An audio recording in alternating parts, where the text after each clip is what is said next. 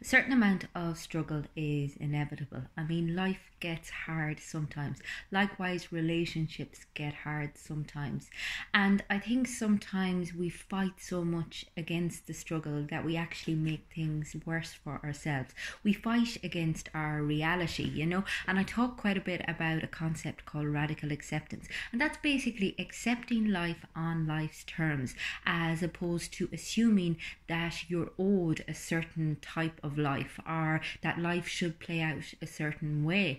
And the more we can roll with this, the more we can accept the fact that things aren't always going to turn out exactly the way we would have liked, the more at peace we're going to be, the less we're struggling against the tide, because we don't sit well with not knowing or not being in control or not being able to change our reality. We like to think, if I just fight with this and if I just think this differently, then things will be somehow differently, or the past won't have happened, or I can control what happens in the future. Now, unfortunately, when we do this, all we do is cause ourselves greater anxiety because we're fighting against what already is, or we're fighting to exert control over something over which we never had control to begin with. And as I said, this is a continuous state of agitation. There's no way you can be at peace when you're trying to create something different out of what already is. You're basically fighting against fact, and that is a horrible state to be in.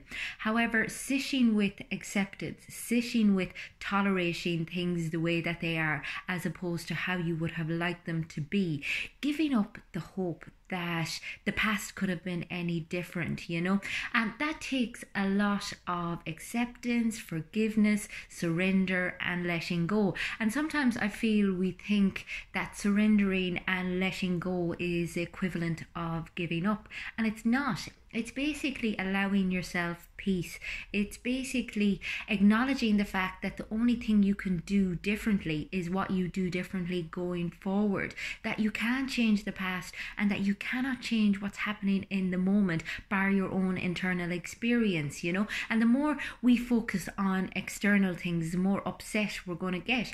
The more we focus on trying to tolerate the internal side of things and trying to regulate our internal experience, which is, our felt sense, our emotions, our thoughts, and the actions that we feel like following through with, the more we're going to be at peace because we're not fighting against something over which we have no control.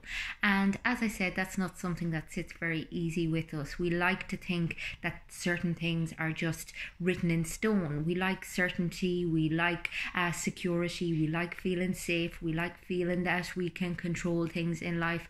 And letting that go can be a real spiritual practice. It can be really humbling, and it really involves going inside and searching for why you need such a sense of control. What it is that is irking you about your external experience. What is it that relationships are bringing up in you that is causing you such stress and upset?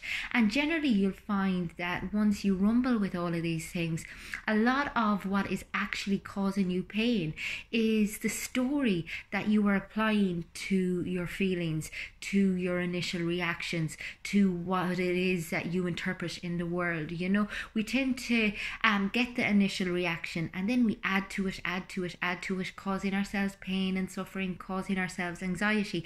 And the more we can bring ourselves out of our heads into our hearts and rationalize what it is that we're actually feeling, truly experience it, listen to our heart, listen to our gut, know what it is that it's telling us, and not listen to the crazy bullshit stories that go round and round in our heads, the better off we're going to be. And the way we do this is by first of all recognizing ourselves fully, knowing our true selves, recognizing the things that trigger us, recognizing what causes us pain, what causes us irritation, what causes us frustration, and being able to challenge that, being able to make peace with that, being able to accept it, being able to sit with the fact that you have weaknesses and you have flaws us, and they're not a reflection of you as a person. They're just part of your upbringing. They're part of the tapestry of who you are. And for you to recognize them, meet them compassionately, but not let them rule your thoughts, not let them rule the way in which you engage with the world, is so important. And it is totally possible. It's done through meditation, journaling, talk therapy, getting in touch with your physical experience, being able to tolerate your somatic experience. And all of these techniques are like little tools in a toolbox. You just build them up and you're able to call on them and utilize them when you're struggling, or when the going gets tough, or when you find yourself trying to exert control or fighting against your reality. You're able to be like, what's actually going on here?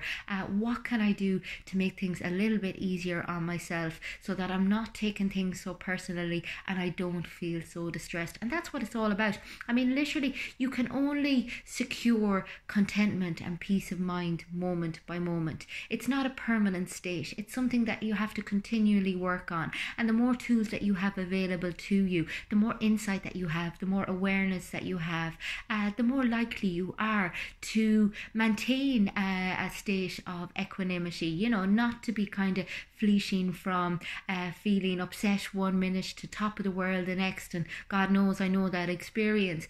But, having a more kind of sedate, flatline, peace and calmness about you that, radiates to you and towards other people. Because ultimately, the calmer you are, the more centered and grounded you are, the more you're going to attract the right people into your life, the more capable you are going to be of connecting healthily in your relationships, in your interactions with your kids, with your colleagues, and in your interactions with yourself. And that's what it's all about. It's all about quietening the mind so that you can open the heart and connect with others. If you would like to work a little bit on becoming more accepting, on being more in touch with your emotional experience, get in touch with me on my website. It's fundamentals.ie.